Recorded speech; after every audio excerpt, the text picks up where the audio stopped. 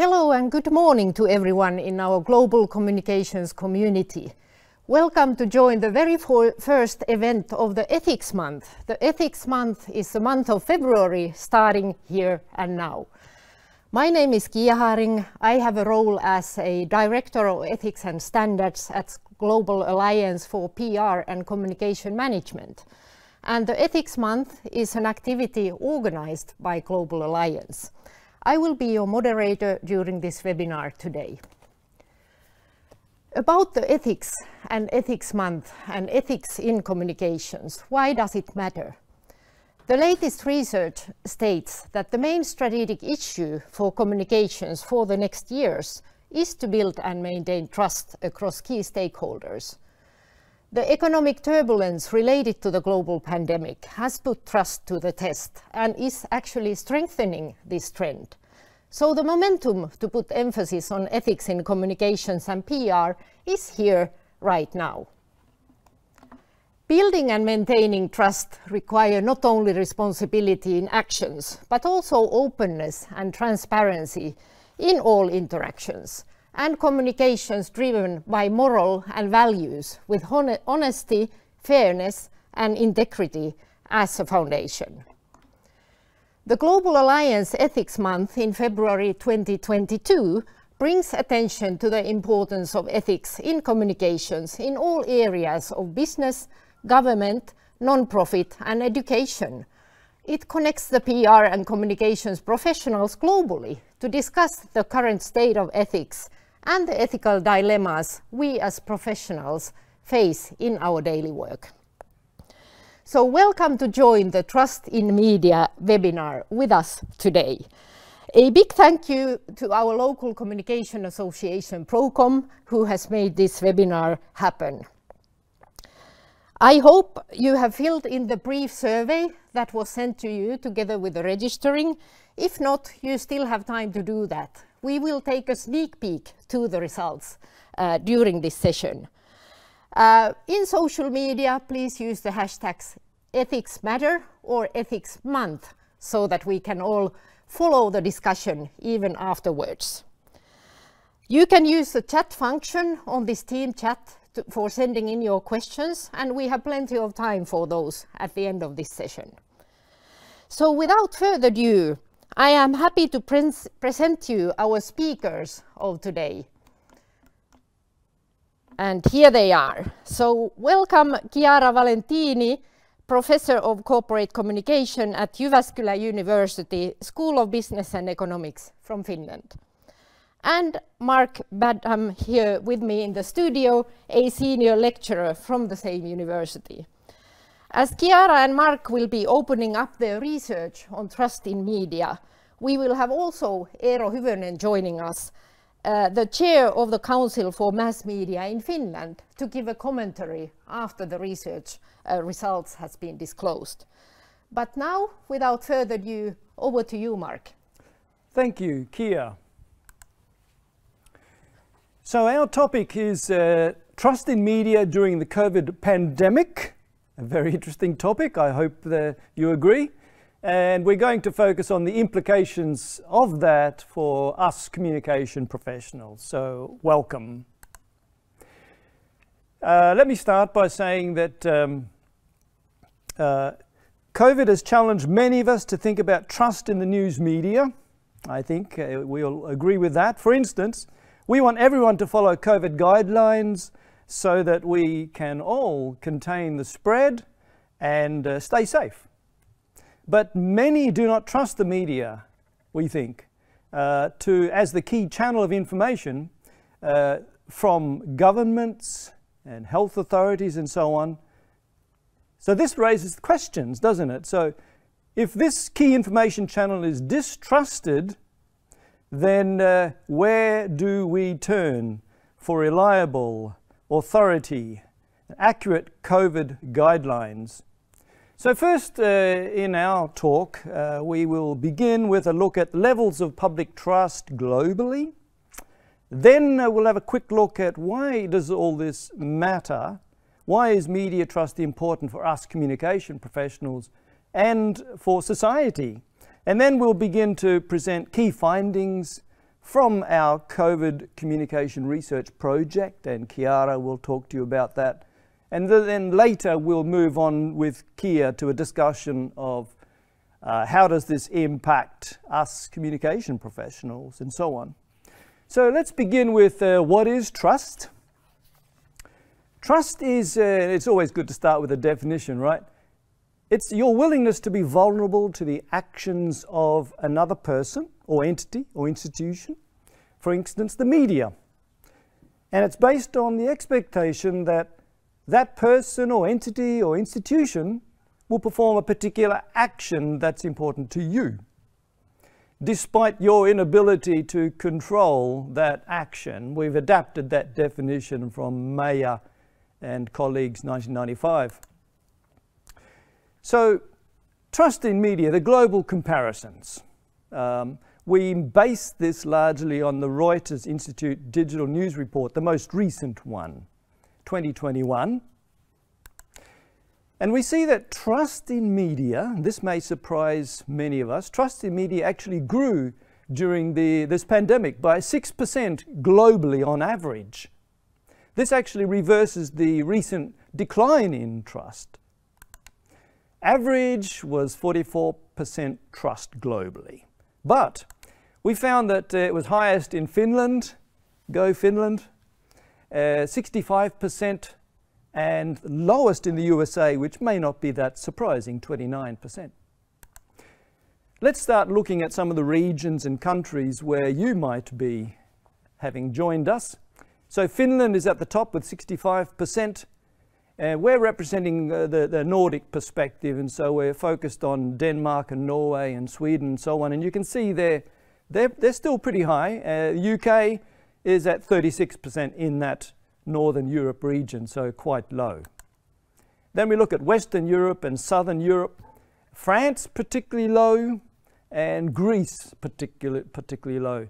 Some of you may be surprised, I don't know, but Portugal, 61%, almost as high as Finland. Then we go to Eastern Europe, Poland the highest at 48, Hungary the lowest. North America, there we see USA again compared to Canada at 45, a big difference there. And the next Asia Pacific section there, I'm from Australia, and it's kind of in the middle there, it's the average around 43, 44%. So the Reuters Institute looked at media trust in 3 different measures or variables. They looked at perceptions of media fairness, and they tried to gauge public opinion about fairness of the media.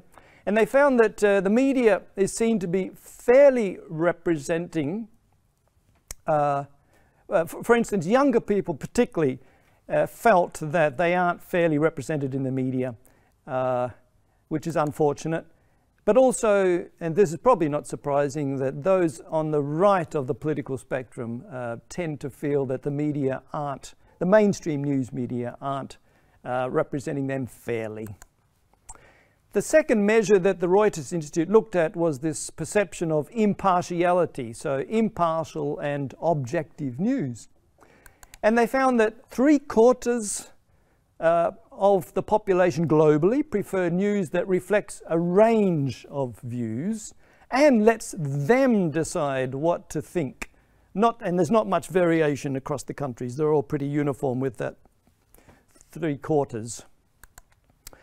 And then 66%, a little bit lower, think that media should try to be neutral on every issue. And then the minority found that they felt that it makes no sense to try to be neutral on some issues. So that was a minority. Then the third measure they looked at was concerns of misinformation.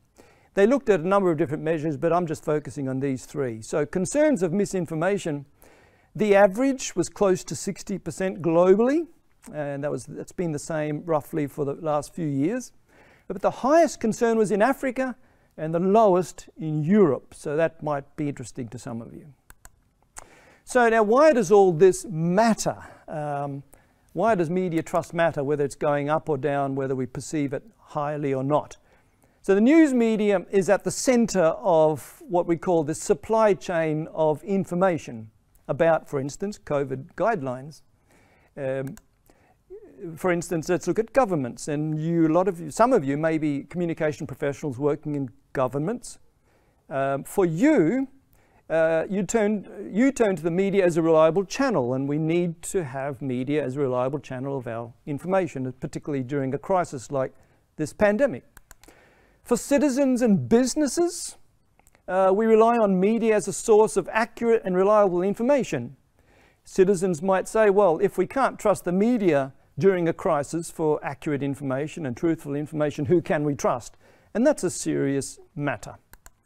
But then for all audiences, during a crisis, a pretty big crisis, and especially a global one, we rely on the media as a sense maker of complex information that's being supplied to us.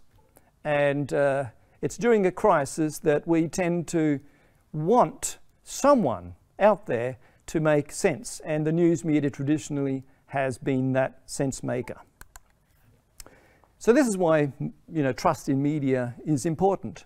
So for organizations, businesses, they rely on the media as a third-party validator. So this is another reason why media trust is important, because audiences tend to rely on a third party to give an objective view of corporate messages. So if they read or listen to or view messages from a corporation, they tend to trust it more if it's coming from a third-party validator, and particularly the news media. So during a crisis, citizens are more reliant on the media. And that's just something that we need to talk about, hopefully, in this session, in the webinar. So media trust is important for citizens to remain calm, to remain knowledgeable and compliant, really, in crisis events. So, Chiara, over to you to talk about our project.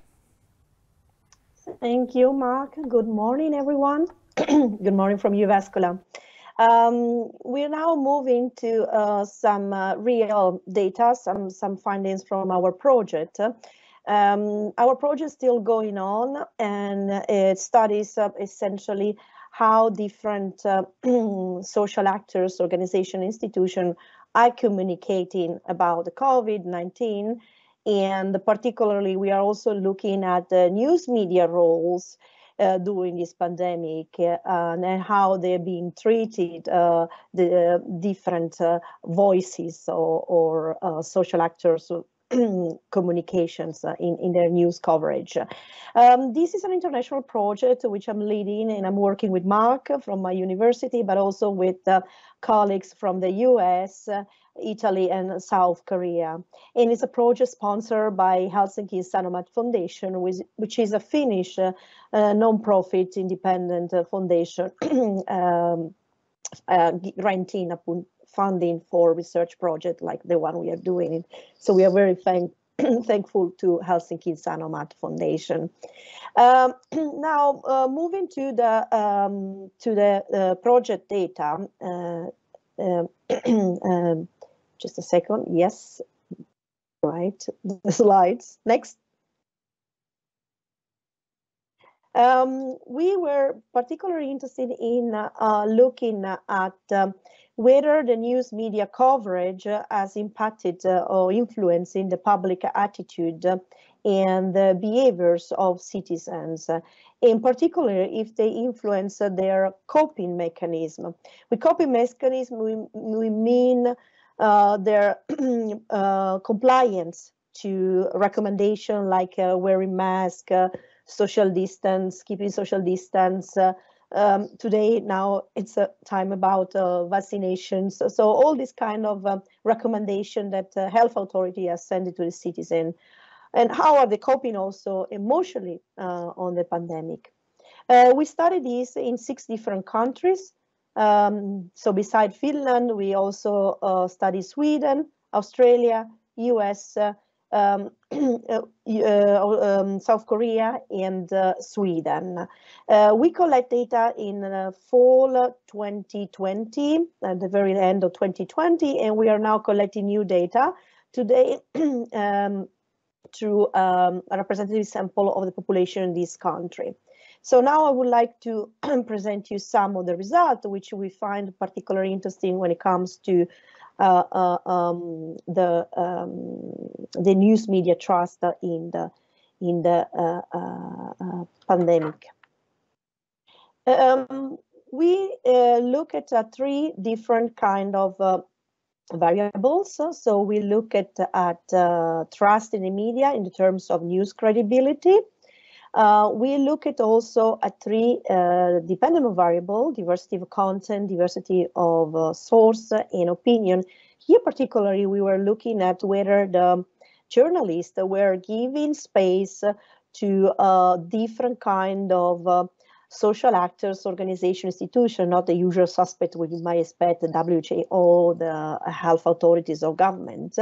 And also the angles, how they were discussing and presenting information, news about COVID-19, so differences in opinion, which you might guess in democratic country, we expect that, of course, the media to offer a fair balance of objective representation of the situation, so giving visibility to a diversity of sources, a diversity of content and opinions. And then also we look at how the population perceived the quality of information and whether this has had an impact on what we call knowledge uncertainty, meaning their level of understanding or feeling to understand the situation. When we have high uncertainty about what's going on, we feel insecure, we feel some form of stress, we feel maybe even confused and not knowing what to do about it.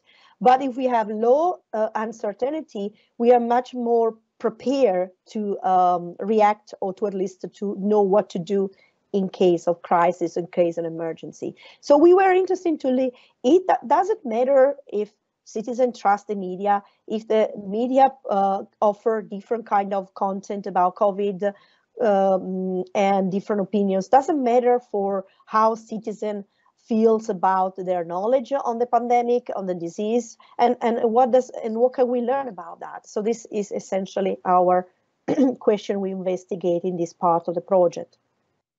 Now, I want to show you some results which we found particularly interesting. So you can see now on the left side of the chart, news credibility, which is the variables we use to measure media trust. So the highest the news credibility it is, the more trust the citizens show on the traditional news media.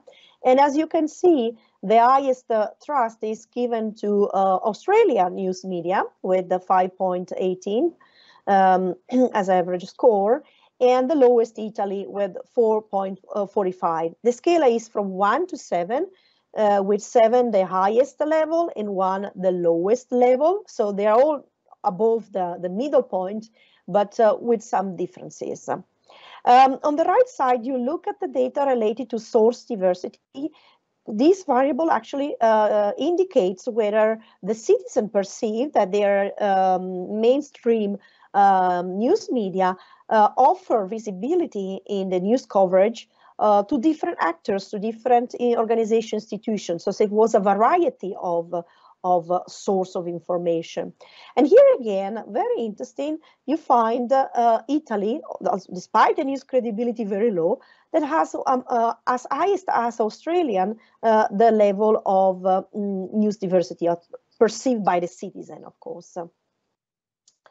When we look at the opinion diversity and content diversity, we also find an interesting result here. We have, again, Italy standing above the other countries in terms of opinion diversity. So here when opinion diversity, we mean different perspective, different views on COVID information on the specific topic there. It's not a surprise that there are different sources. Each source might have a very different kind of views on the topic. But we found that despite this high level of opinion diversity in Italy, we have, and also, for example, in Finland, the content diversity in Finland is much lower than other countries. What does it mean? It means that during the time we were looking at this, serving this data, so I should mention that this is related to the first year of the pandemic, people, Finnish citizens perceived that news media was not covering much diverse content, much diverse topic related to COVID, but much focused on the same kind of key message without giving more visibility or other issues. What does this mean in terms of how the citizen perceived their knowledge, the overall knowledge of the pandemic? Well, we've seen that countries which give higher visibility to different sources, who cover different opinions, in those countries, citizens shows an overall higher level of knowledge uncertainty, like Italy, as you can see, standing above the other countries. So the Italians show to be a little bit more insecure about what to do and how to cope about the pandemic. Then, for instance, country where the diversity was lower. And I think this is a quite interesting result as such, because it's not what we normally would expect it. We wouldn't normally expect it that diversity brings fairness, good representation, and would increase the knowledge among the audiences. But in a crisis situation, in a risk emergency situation, where also the level of knowledge on the pandemic is in evolution, and we have to remember that a year ago we knew much less than we know today about COVID-19 and how it spread and the different variants and so forth. So in these kind of circumstances, spreading or sharing different kind of views might actually be counterproductive for helping citizens to cope with the pandemic. So now, now I would like to move into some kind of key learning based on this data. And of course, we have much more data to show, but I think it will be nice then to discuss some of these key findings in relation to media trust with you. For us, it's important to underline a few points, which you see also in the slides. Of course, a certain level of distrust, or let's say critical view towards the media and what is presented there is important. And of course, we know that diversity as idea, diversity of content, diversity of opinions, diversity of sources covered in news story is an important democratic principle, is important also to for us as readers, as viewers of news media content. It's important to have this diversity to evaluate, judge, and also gain confidence on what we hear about the pandemic. But we have seen from our research that in certain circumstances, like we are facing this global pandemic, in countries where media trust is high, so we talk about only in those countries where media trust is generally very high, it is totally fine and could be even very effective strategy if media become a validator, an amplifier of government recommendation, and if media as a gatekeeper also focus on certain sources and give less, let's say, less visibility to alternative sources, which might actually endanger the understanding of the situation from a public perspective.